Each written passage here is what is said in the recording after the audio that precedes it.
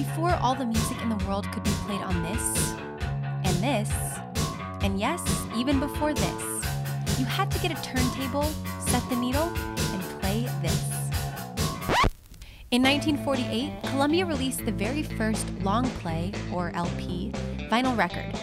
This 20-minute recording began a major music revolution until the rise of cassettes and CDs toppled vinyl from its throne.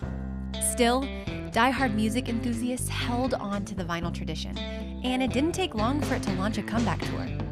In 2016, 3.2 million LPs were sold, the most in 25 years.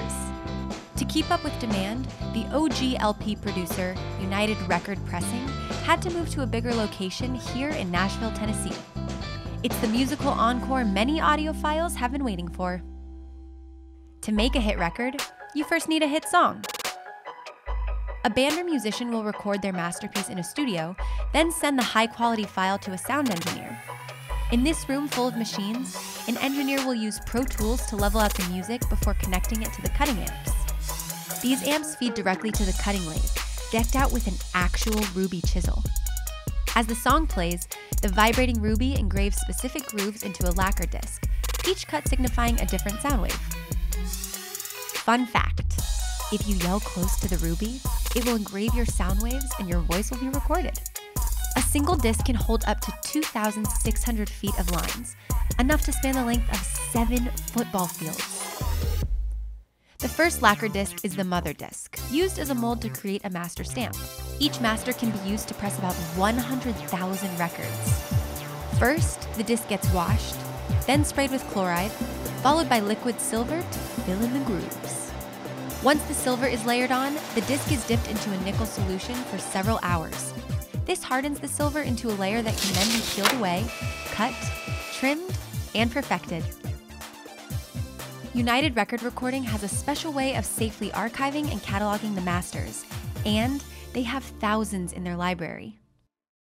It's time to add a little heat. To make the actual vinyl record, polyvinyl chloride pellets are melted down in the hopper into a biscuit-shaped puck. The presses first apply labels, which center the record and keep it from warping. Then, the 2 silver stamps are placed on either side of the puck, and over 60 tons of pressure flatten the vinyl into a thin blade.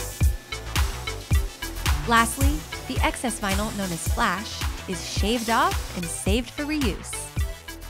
The final result? A record less than 2 millimeters thick, but coated with the secret language of music. Of course, all this work might be for nothing if the final record doesn't sound right.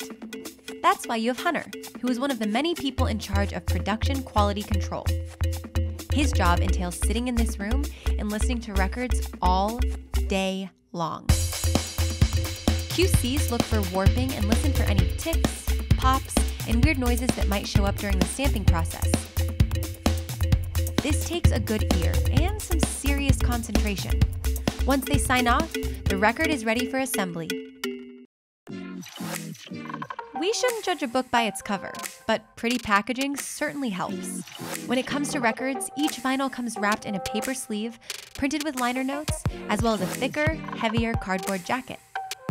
Typically, these are packed by hand, but since United Record Pressing churns out some 40,000 vinyls a day, they have special machines to help with the shrink wrap and stickering process. Then, they're boxed, wrapped, and shipped to your local record store, ready to bring music to your ears. Hey guys, thanks for coming to Nashville to watch how vinyl records are made. Click here to subscribe to Refinery29 and here to watch more videos.